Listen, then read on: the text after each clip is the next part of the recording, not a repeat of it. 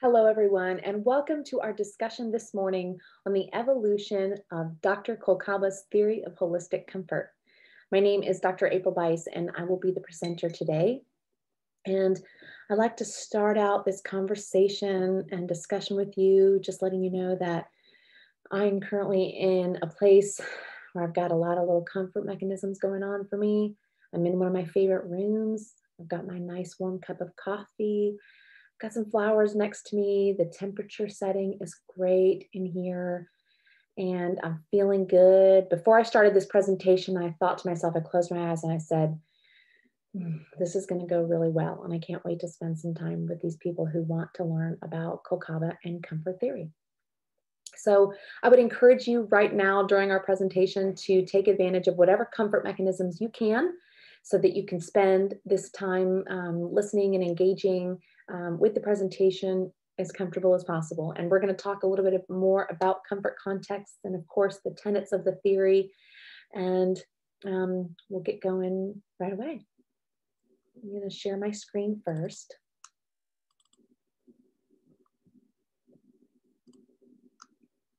All right, so we will be discussing today the evolution of a relevant nursing concept, Kolcaba's theory of holistic comfort. Again, my name is Dr. April Bice, and I am a PhD prepared certified pediatric nurse practitioner. And I am also an assistant professor at the University of North Carolina in Wilmington. And my co-presenter, of course, the expert, the pioneer herself, Dr. Catherine Kolcaba, was not able to join me today, unfortunately, but she certainly contributed significantly to the presentation, and she brings her warmest welcome and wishes as well. So today, what I would like to discuss with you is really a focus on analyzing the pertinent elements, concepts, propositions, and then a working framework of Kolcaba's comfort theory. All right, and next we're going to discuss some past and present innovations, as well as applications of Kolcaba's comfort theory, because there is a little bit of a difference when it comes to innovation and application of the theory, but they're both pertinent to the evolution of the concept and the evolution of her theory. And then we're going to examine some ways to implement use of Kolcaba's comfort theory.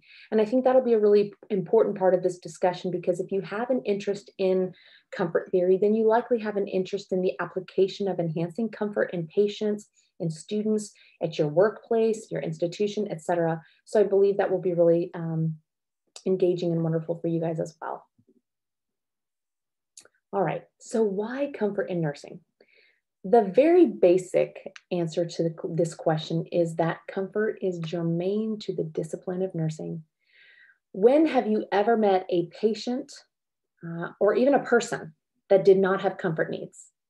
They just don't exist. Everybody has comfort needs. Everybody wishes to be comfort. We all have areas in our life and in our being of wanting to enhance comfort. That is normal part of being a human. So comfort and nursing go hand in hand, and that's essentially why they make such a great pair. The other thing that's important, and it really is the focus of our discussion today, is that comfort never escapes evolution. And what I mean by that is we could evolve another 100 to 200 years, guys, and people would still have comfort needs, right? Everyone has needs for comfort. And so comfort never escapes evolution, and it is always an evolutionary concept. It will always be a part of nursing. It will always be a part of the care that we provide to our patients and provide to people, families, no matter what age across the lifespan. So I wanted to preface our discussion today by speaking to you about a quote that I wrote in the most recent edition of Martha Algood's 10th edition of Nursing Theorists and Her Works. It's in press currently, so I'm referencing that here for the book. But it's really essential for us to think about comfort theory in terms of the current state of the world. So I wanted to preface this discussion with this quote. In the unforeseen and unforgettable time of a coronavirus pandemic, nurses have provided comforts in ways they never thought they would. The World Health Organization declared 2020 as the year of the nurse, and that's exactly what it became. Across the globe, nurses have engaged in substituting for family members and friends. They provided comfort in various ways, even in times of death when husbands, wives, mothers, fathers, sons, and daughters could not hold their loved ones due to quarantine. This substitution comfort was coupled with the growing need for nurses to also be comforted and transcend into a modern world going through an age-old threat, a novel virus. So the point of us going over this current slide is really to understand the tremendous impact that COVID has had on the comfort of not only our patients and families and institutions, but also nurses. Nurses are in extreme need. You guys are in extreme need. I am in extreme need for comfort given the situation of the world in COVID today, because so many things have changed and our abilities to care for patients have completely transcended into something different than we ever thought.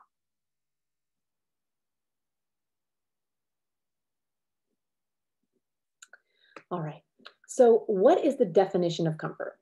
Kolcaba herself defines comfort as the immediate experience of being strengthened greatly in one or more context of comfort. So we are going to go over the context of comfort and we're going to go over the types of comfort, but it's important for you to understand that comfort really is defined as an immediate experience of being strengthened in those contexts and through one of those types of comfort.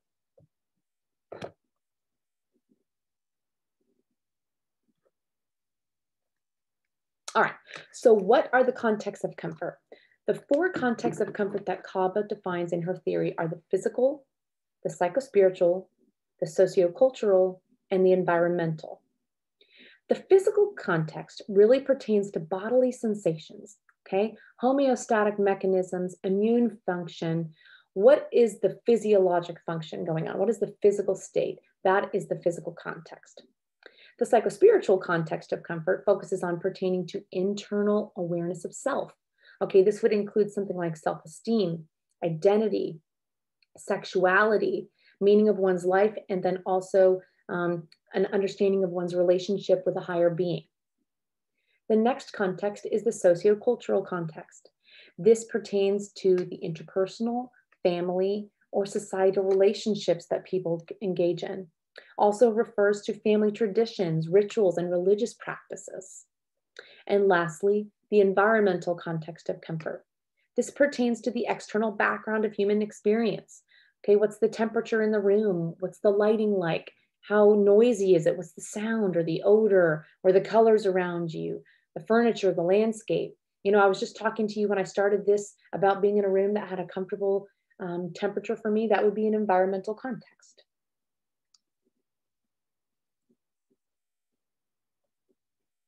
All right, so there are also three types of comfort that Kolcaba defines in her theory. Okay, the first one is relief, the second one is ease, and the third is transcendence. Relief is the state of having a specific comfort need met. Ease is the state of calm or contentment, while transcendence, actually one of my favorite, believe it is my favorite type of comfort, means the state of rising above a problem or an issue. Okay, so when people have the ability to rise above an issue, whether it be in the physical, psychospiritual, environmental, or sociocultural context, that is known as transcendence.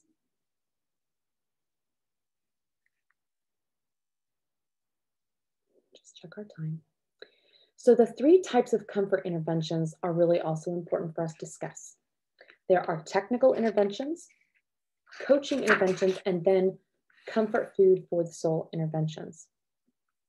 Technical interventions are really those that are focused on protocol. Okay, so like medication administration, treatments, monitoring schedules for patients. The real technical interventions focus on those protocol type of issues. Then you have coaching, and coaching consists of really supporting and supportive nursing actions, okay? Active listening, referrals to other care providers or the healthcare team, advocacy and reassurance. And then comfort food for the soul, my favorite type of comfort intervention, are those extra special things that nurses and really essentially people can do for patients that matter most. The little things, okay? So offering a back massage, taking a patient for a walk or a hand massage, kind of going above and beyond those technical and coaching types of comfort interventions. So Kolcaba has developed and uses what's called the taxonomic structure. And the taxonomic structure is essential because this is a way for when you're considering really looking at a patient or a situation and their comfort needs and enhancing comfort needs, you would use this taxonomic structure to place that situation on this grid. All right, and they sit juxtaposed here adjacent to one another. You have the context here down the left, and then you have the types of comfort here across the top. And Kolcaba does an excellent job and a really innovative job at making these match up. So here, relief, a physical relief might be pain relief, okay? A psychospiritual relief might be anxiety, right?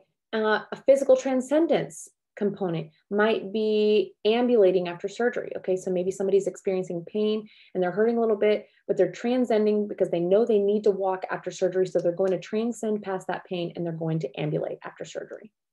This structure really helps you if you're going to be using research or if you're going to be making a patient plan, care plans for comfort, et cetera, helps you build what that individual experience and situation specific to your patient or situation should be and what it should look like.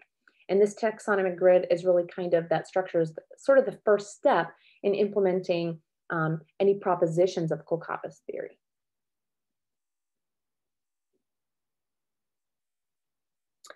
So the next part of the theory that I wanted to go over was Kolcaba's actual conceptual framework for her comfort theory. Okay, so the conceptual model is essential when you consider any theory because really the conceptual model will state for you in a nice, beautifully arranged picture how the theory works. So let's go over how this theory works with regard to the conceptual framework that Kolcaba has developed.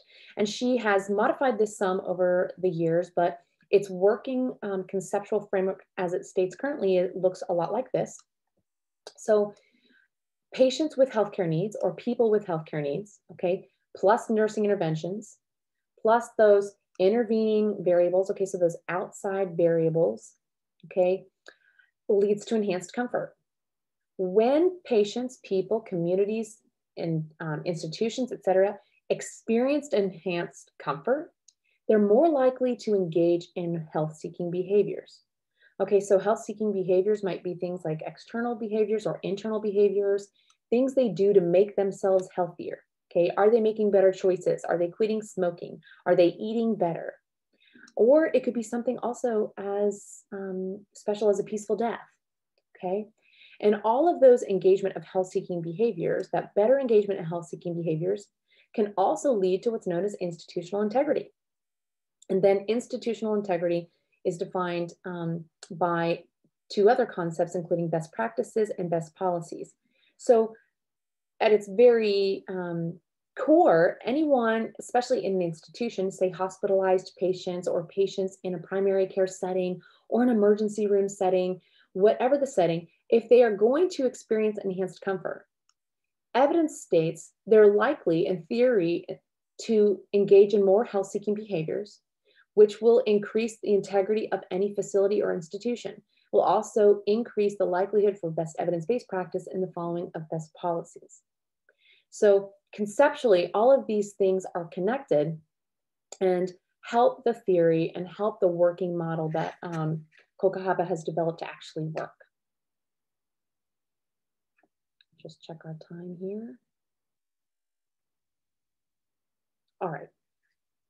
So the next thing I wanted to discuss with you is the propositions of Kolcaba's holistic comfort theory. This is really important because in order to really utilize Kolcaba's holistic comfort theory in practice, in communities, in a family setting, in acute care, primary care, hospitals, all those things we were just talking a little bit about, you have to understand the propositions because the propositions will help you apply the theory. Okay, now, the very basic definition of any theory is going to be a set of concepts connected by propositions. So if you're thinking something might or might not be a theory, just ask yourself this: are there concepts and are they connected by the propositions? If so, it's probably a working theory with a good conceptual model. Okay. The first proposition of Kolcaba's theory is this: Comforting interventions, when effective, result in increased comfort of recipients compared with a pre-intervention baseline. So increased comfort is the immediate desired outcome for this kind of care. Basically, what this means is if you are implementing something and it's something that will help a patient or a community or hospital, et cetera, to experience comfort, increased comfort will be the outcome, okay? So when effective, a result in increased comfort recipients compared with a pre-intervention baseline. Increased comfort is the immediate desired outcome, okay? The second proposition, increased comfort of recipients results in their being strengthened for their tasks ahead, which are known as health-seeking behaviors. Okay, so going back to that conceptual model, that conceptual framework that we were looking at on the previous slide, if patients are experiencing more comfort, they're likely going to engage in more healthy-seeking behaviors. That's proposition number 2. Proposition number 3, increased engagement in health-seeking behaviors results in increased institutional integrity. So we were talking a little bit about the institutional integrity on that conceptual model as well, and the focus on best practices and best policies. If more individuals or one individual or whatever it is, the situation you're looking at, are engaging in more health-seeking behaviors, you're likely to have a better integrity of the institution. Okay, for example, if more people are ambulating after surgery, that's going to have better outcomes for the overall institution, correct? Because that means that there will be decreased effects of not ambulating after surgery. So maybe less risk of falls, less risk of clots, and less risk of coming back, being readmitted after surgery. So that proposition 3 focuses on when people are engaging in their health-seeking behaviors better, then the institutional integrity will increase.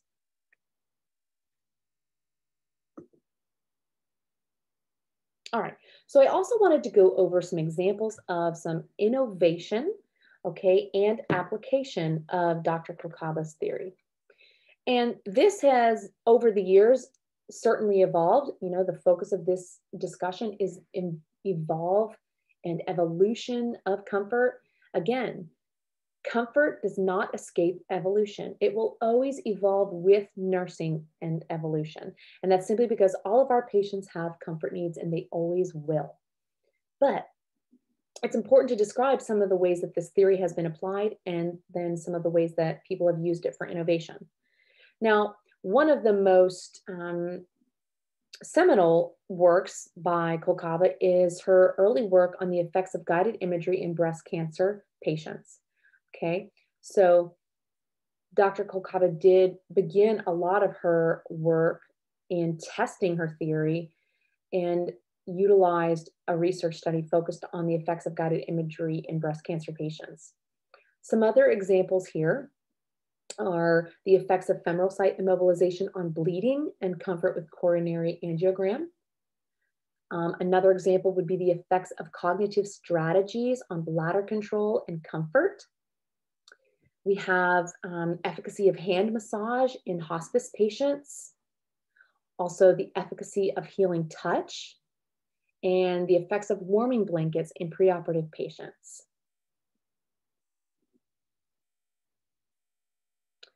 Moving on and discussing a little bit more innovation and application. So the Kolcaba's comfort theory has also been used as inspiration to apply to different settings or different school systems. A lot of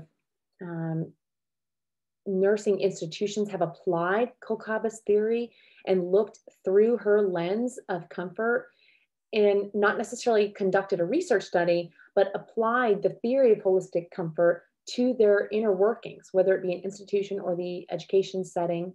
So one example is the peri-anesthesia nursing setting, okay?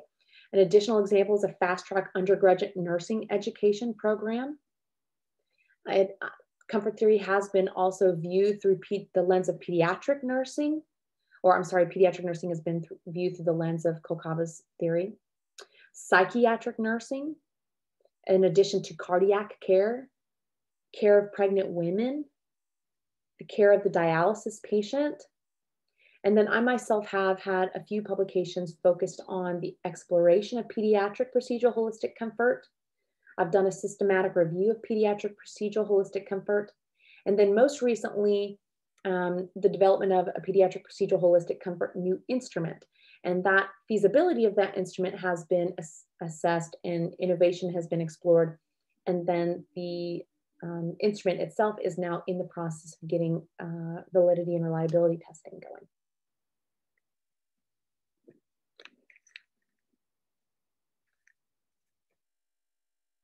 So one of the most important things to remember when you are going to apply a mid-range theory of nursing. So Kolcaba's holistic comfort theory is a mid-range theory of nursing. So what that means is we can test it and we can apply it in those tests and utilize the theory to assess whether or not the tenets and the concepts actually showed what we assumed they would. Okay, if we're applying comfort interventions, is comfort being enhanced? If not, we need to look at different comfort measures. If we are applying comfort and patients are engaging in health-seeking behaviors, is institutional integrity increased? If not, we need to look at maybe changing some of the interventions and helping patients to engage in more health-seeking behaviors.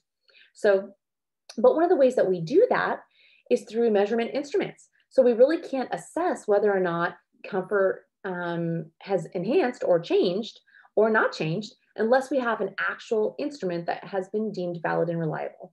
So Dr. Kolcaba herself, also in partner with many different researchers and authors, have conducted some research, validity and reliability testing, and there are instruments out there that you can use that Kolcaba has published and other authors have published for use of all authors.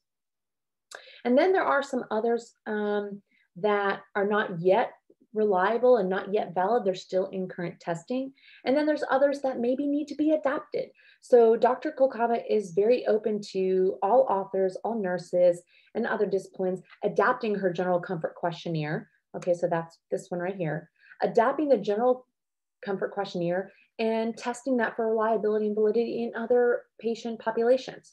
So let's just say, for example, that you would like to do a study focused on patients who are between the age, geriatric patients who are between the age of 65 and 80, and you would like to do an assessment of their comfort while they are pre-op and post-op. Well, you may want to adapt the general comfort questionnaire to that age group and in that patient scenario. And you can certainly do that with, appropriate reliability and validity testing. So again, there are some of these instruments that are out there for your use, and your ability to use them is open. And then there are some that you would need to develop yourself in order for it to be really reliable and valid in the internal validity of your study. So let's look at a real quick example. Check our time here. This is from Dr. Kolcaba's 2003 text that has published, and really is a collection of all her work, all of the tenets, all of the propositions, and all of the basics on how to understand, implement, apply, and work through Dr. Kolcaba's theory have all been published in this text. And I'll go over that in a few more slides. I'll show you exactly what that textbook looks like. But so if you wanted to really kind of take a situation and apply that, you could do that by working through Dr. Kolcaba's conceptual model. So these are the things found in the conceptual model, and you can really just essentially name them for yourself. So this is Dr. Kolcaba's example of the breast cancer patients and radiation therapy study.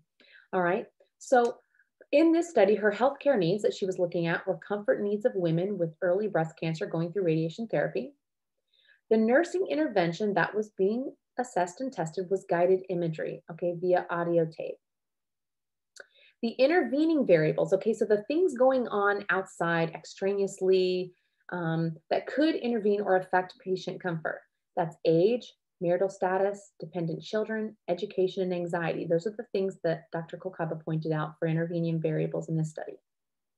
Now, as far as the element and the concept of enhanced comfort, That would be comfort related to women with early breast cancer going through radiation therapy. Okay. This really is the definition of what kind of comfort is Dr. Kolcaba assessing in this example. And then health-seeking behaviors, which were not actually measured on in this research that was conducted, but you can identify them because it's still essential. Health-seeking behaviors here were functional status, immune function, and skin condition. So after you've lined up what your scenario is, it's really easy. You can see here how lining these things up, working through the conceptual model, maybe starting with that taxonomic grid that I went over a little bit earlier, that makes your application of the theory a lot easier to understand.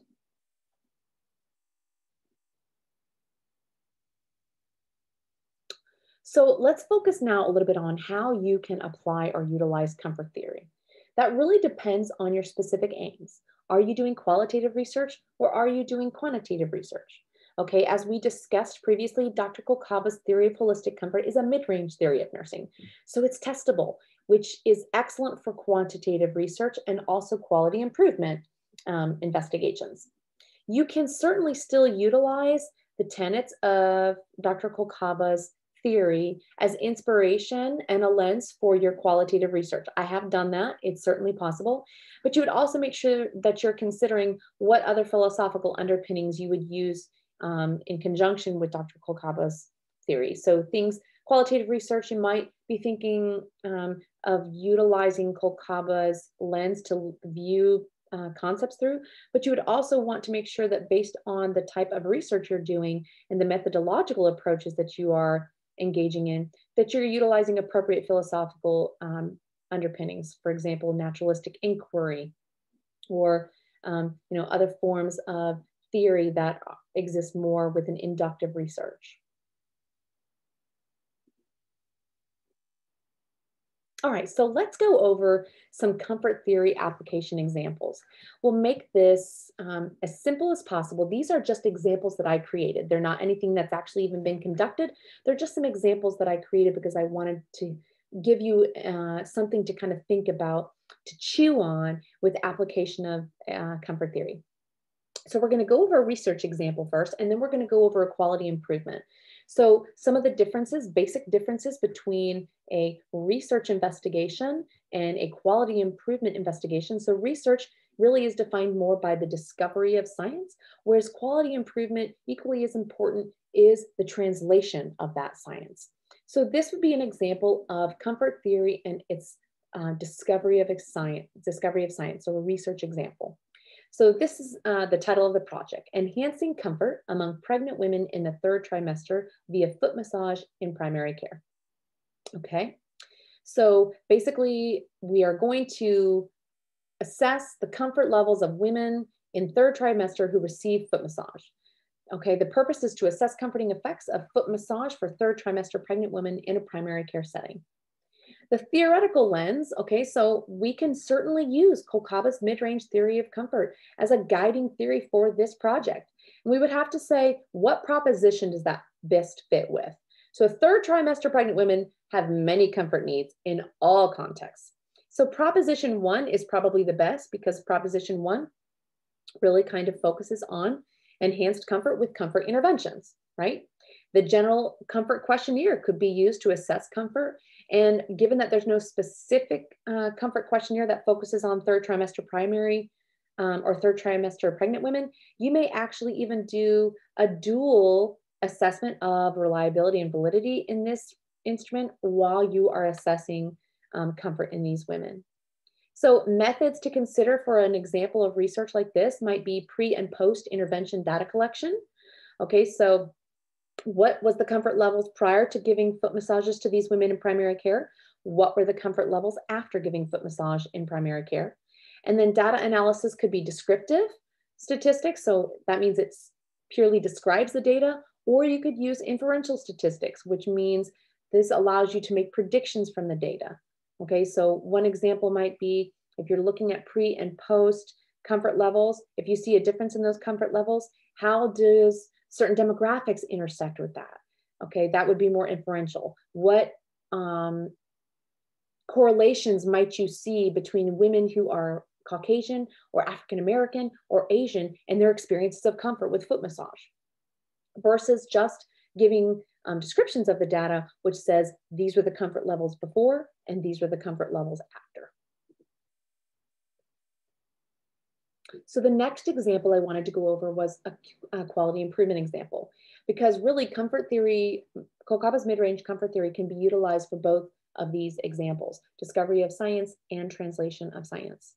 So the example I've provided here for QI is implementation of a pregnancy comfort protocol, a multi-site application of foot massage for women in the 3rd trimester of pregnancy.